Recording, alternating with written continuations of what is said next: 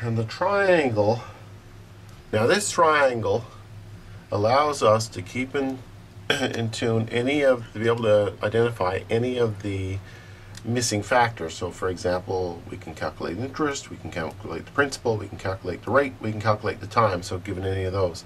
The way this works is that if, for example, when you're looking to find, we multiply things that are on the same level and divide things that are on a different level. So if we're looking for I, for example, the formula is IPRT, as we've seen in the base formula.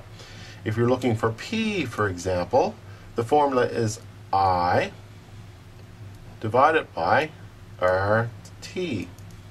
If we're looking for R, the formula is I over PT.